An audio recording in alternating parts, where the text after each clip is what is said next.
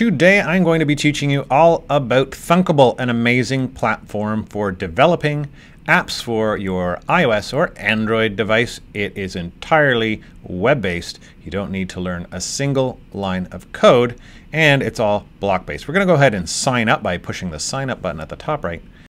If for some reason when you come to Thunkable and push sign up, if the sign up button doesn't work right now, you might need to just use a different web browser. I had that problem in Chrome, and so I'm just using Safari for today to make it work. I also wasn't able to log in, and so again, I just used my Safari to do that. If you have a school Google account, you should sign up using that by going ahead and clicking on sign up with Google. It's going to ask you for your school Google account. You can go ahead and click on it, and then that's it. Your account's created. It has a few questions it wants you to answer, like if you're a student, a parent, a teacher, a developer, whatever.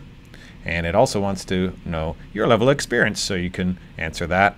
If you have no experience, if you have some experience, if you're a professional, whatever you want, go ahead and answer that question. And then you're ready to start building. You can go ahead and click the Start Building button to get started. You have to give it a project name, and you have to choose a category. Lucky for us, at the bottom, there's a Just Testing category, which you can use when you are creating your very first few projects as you learn how to use Thunkable. Go ahead and hit Create to get started, and it takes you here to the main screen. I'd recommend logging off and logging back in to make sure your account still works. So I'm going to just say sign out. Takes me back to the main screen. I go ahead and click Google and log back in just to confirm everything is working before I continue. And that's it. That's how you set up a Thunkable account. We'll learn how to use it in the next video.